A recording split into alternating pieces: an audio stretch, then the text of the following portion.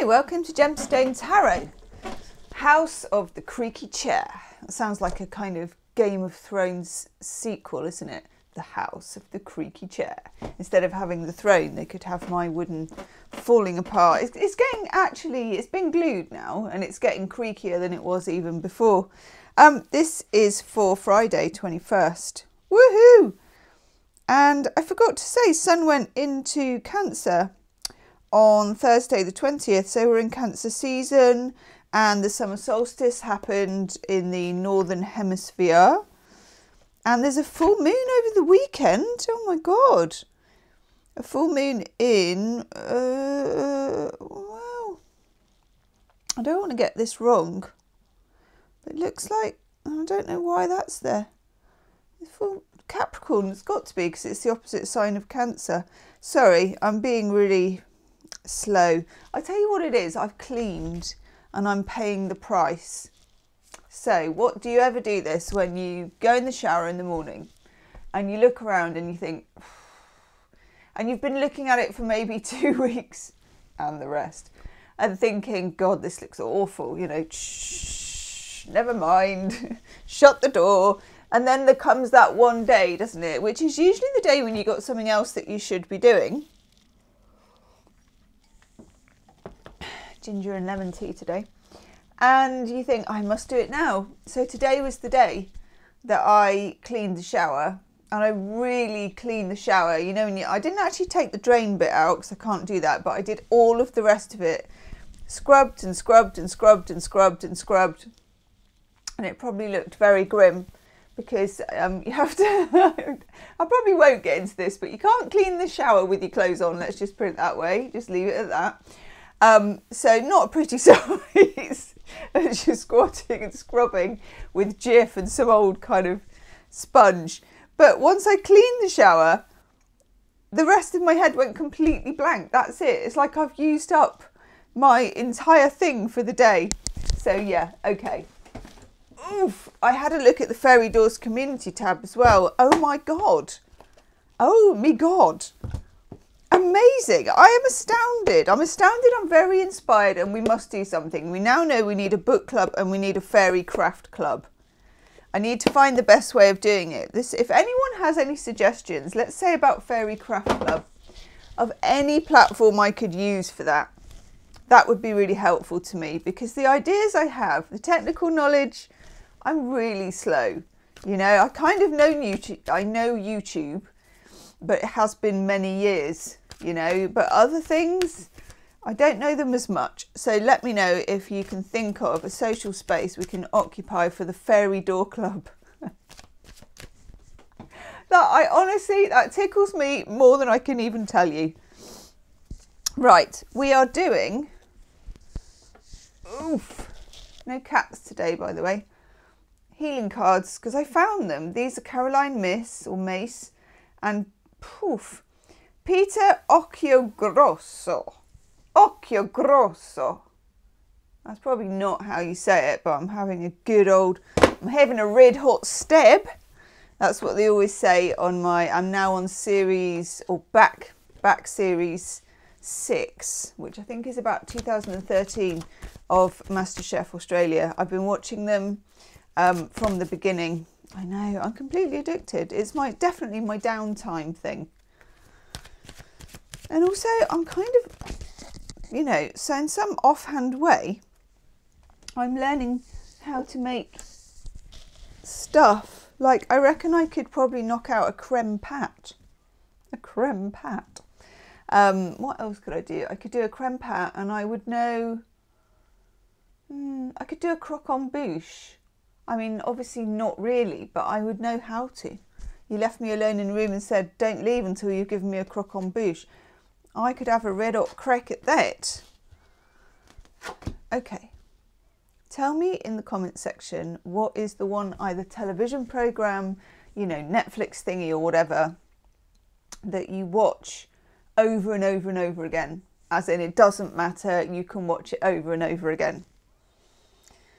Okay. Let's have some cards from Caroline Mace, and they don't have a back and a front, these, so I'm just going to have to sort of put them like that. Undo that. Undo that. That's interesting. That's very interesting. So we've got speak, we've got don't, and we've got God. And at the bottom of the deck over here, we had God again. But I thought we can't go on forever because none of these cards have a back. Do you see what I mean? They have like a picture and they have a story on the back. So I thought, no, we're not having that God card. And then I thought we need the God card. And then my little head went, no, we're not having the God card. You've got to stop somewhere. And then we get the God card anyway. So for me, I'm taking God to mean whatever spiritual entity you are into, worship, include, work with, whatever you want to call it. Speak or act with negativity and pain follows. See, I'm trying this. I'm trying this very hard. I try this all the time because this is true. And the opposite is true as well. Like I've tried this and God, it works. I really must do a video on this. So if you have a situation where and mine always seem to occur when I'm speaking to call centres for some reason, because that's how you get things, isn't it? And you're thinking, well, I bet they're going to do this and then they're going to say no to that. Blah, blah, blah. If you're going Charlie Brown teacher, wah, wah, wah, wah, wah, wah, wah, wah. You know, when she used to do that at the front of the class. I love that because that is what you hear when you're a kid with your wooden desk and teachers wah, wah, wah, wah, wah, like that. But know that that is your Charlie Brown teacher voice. You know, you're droning onto yourself that this is going to, itchy nose, happen and that is going to happen. Change it. And I know this sounds really, and I get really irritated by this as well, in a real, hey, change your mindset, change the outcome. Yeah. Do you know the definition of madness? Doing the same thing and expecting different results. You know, all that kind of stuff. I'm talking about this in a very simple way, and I'm not claiming I know why it works. But what is interesting, and I guess we're going to call this empirical because I'm testing it and it's working, the results are there, is that it works.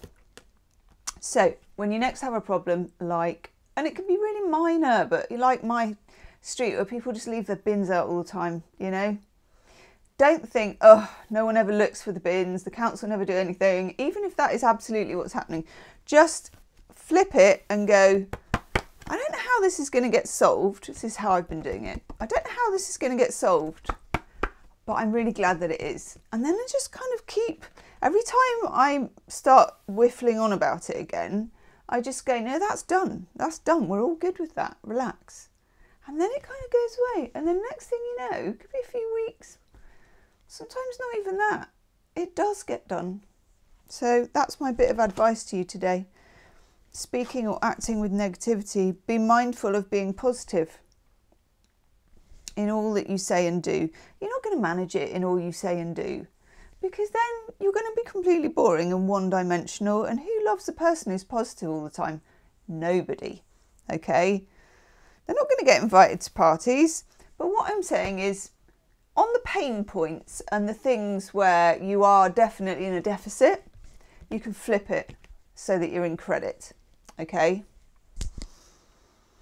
Know that each of your thoughts and deeds has the power to heal you and those around you. Watch them closely without judging. We're only human, but flip it when you can. Okay? And don't be paranoid in a real, oh no, I've had a bad thought, bad thing. You know, that's not going to work either, because that in itself is a bad thought. We're only human. Oh, we've got, oh gosh, lady with a, oh, what is that doggy? I think that's a cockapoo. Lady with a cockapoo. One of those like dogs that looks like it's sort of had a sort of perm. Don't ask to understand the secrets of the universe, which is what we were just saying really, but simply to know what this moment means. I'd even go as far as to say don't even ask what this moment means. It's easy to get lost in endless speculation, so today release the need to know why things happen as they do. Instead, ask for the insight to recognise what you're meant to learn. Yes. And then this one, God didn't create any illness without creating the remedy. Today, view every experience as a blessing as far as you can, and a remedy that serves your well-being. Your healing path already exists within you.